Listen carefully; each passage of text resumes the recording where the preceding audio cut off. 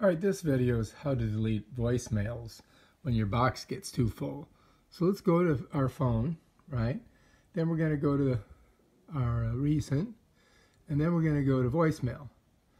All right, so I got a message that I had too many voicemails in there. And so I was deleting them. Here's one here. This is from the telephone, the telescope guy. But anyway, let's go back here. Let's click here.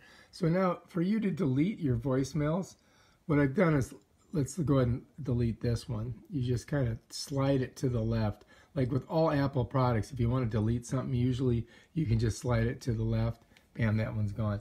I'm going to keep this one because I got to remember to call the guy. Now, I saved these ones from my dad and mom. So I go down to the bottom, and there it is. It says deleted messages. And then I go here, and you see that there's all these different messages in here. Now, if you go to the top, it says clear all. So you can just click there, come back down here, hit clear all, and now your voice message thing is ready to go. It's no longer clogged up with voice messages, and you can get more.